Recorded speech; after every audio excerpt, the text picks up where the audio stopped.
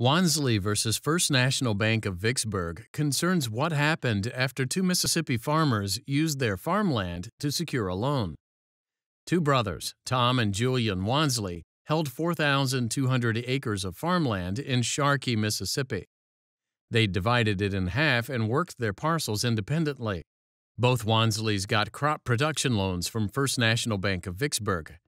In the preceding years, they'd been having trouble paying off these loans.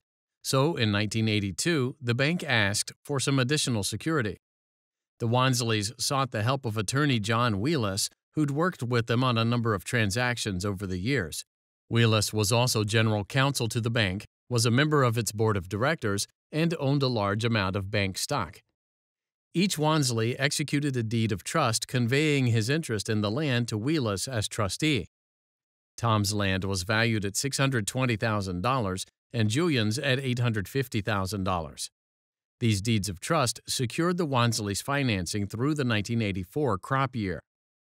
Alas, the 1984 harvest was disappointing, and the Wansleys couldn't pay the bank what they owed. Wheeless foreclosed and put the land up for sale at public auction. The bank was the only bidder.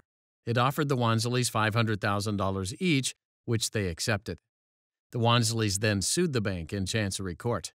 They argued that the court should void the foreclosure because Wheeless wasn't a disinterested trustee due to his financial interest in the bank. The court dismissed this complaint and affirmed the bank's title to the land. The Wansleys appealed to the Mississippi Supreme Court.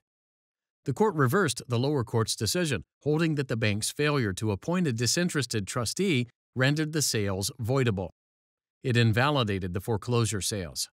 The bank appealed to the court for rehearing.